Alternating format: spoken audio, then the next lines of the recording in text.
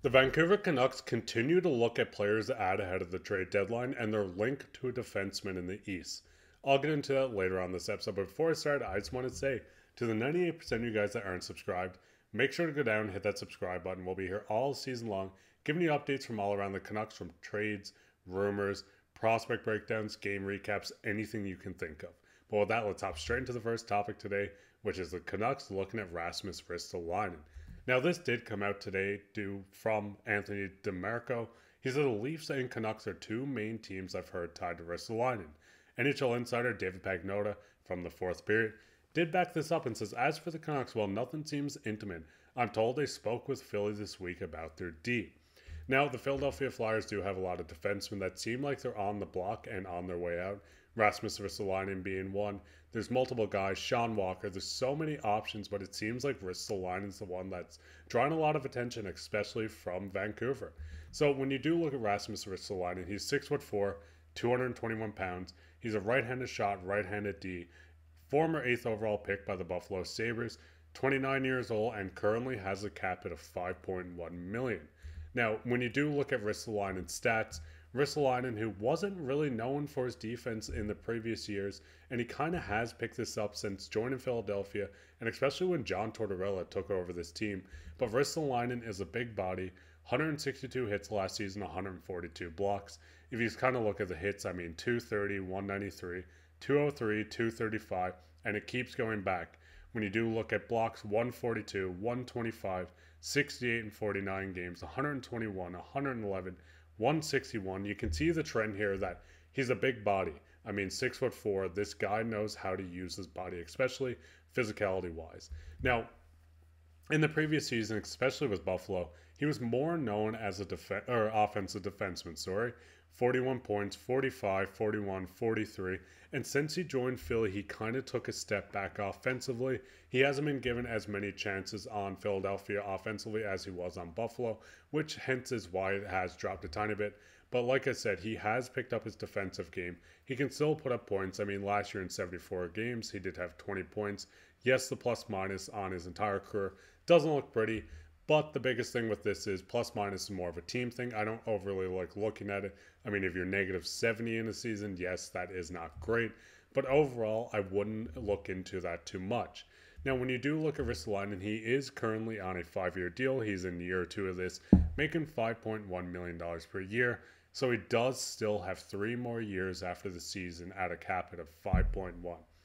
Do I think Ristolainen's worth 5.1? It's a bit of a tough bargain, especially for a team that might go into a tiny bit of a cap crunch. A team that has a lot of UFAs that needs to be signed, RFAs, a lot of pieces to bring back. It's kind of hard to bring back a, just say, $5.1 million player and not really move anything out. But this is where I think Philadelphia could really look at retaining, maybe use the second team, maybe the San Jose Sharks, the Anaheim Ducks, unload a prospect, maybe a pick to them, just to retain some.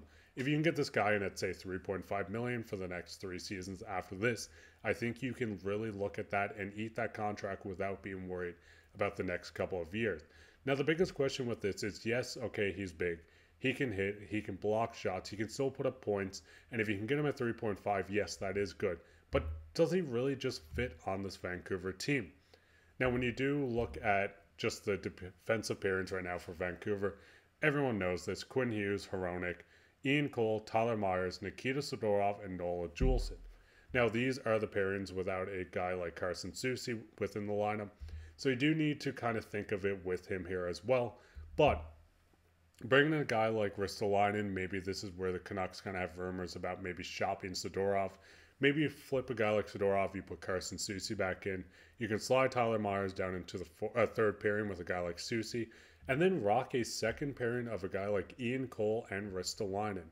Like I said, yes, it is a lot of money, depending on how much you need to give up. If this is moving maybe a first and a prospect, I don't really think the Canucks should make a move like this. But if you can get him for cheap, if you can get him retained, why not go all in, stack up on your defense, and just really make that push? As I said, Hughes, Hronek, I would not touch this. I think this is one of the best pairings, if not in the league. You have a guy like Ian Cole that you could play with Ristolainen. Maybe you run Soucy, Ristolainen, trade off Zadorov to get a couple pieces. Maybe Zadorov is a guy going back in this trade with Philly, and you can ultimately just let Philly flip him to someone else. And then you can put a guy like Tyler Myers down into the third pairing. So the big thing with this is, can they make it worth cap-wise? Now, I'm sure you guys have seen the screenshot. I use it in quite a lot of videos. As I said before, there's a lot of RFAs, UFAs, headlined by guys like Pettersson, newly acquired Elias Lindholm. There's so many pieces, Hronek, Tyler Myers. But Tyler Myers is where I kind of want to take a stop and look. Tyler Myers is making $6 million this season. He is a UFA going into next year. So if you do bring in a guy like Ristolainen, he can come in, fill a Tyler Myers role, maybe not as many brain dead plays as he has been good recently. But you get Ristolainen at 29 years old. If you can get him at, like I said, 3.5, 4 million for the next couple of seasons, you basically need to look at this just kind of filling that Tyler Myers void. You let him walk, maybe re-sign him to a cheaper contract, and just let this contract kind of fill itself out. As I've said, he can hit, he can block shots, he can put up points. Is this a lot to give up for a guy like this? Maybe. If you can get him for cheap, do you go out and get him? I think the Canucks are really going to have a look.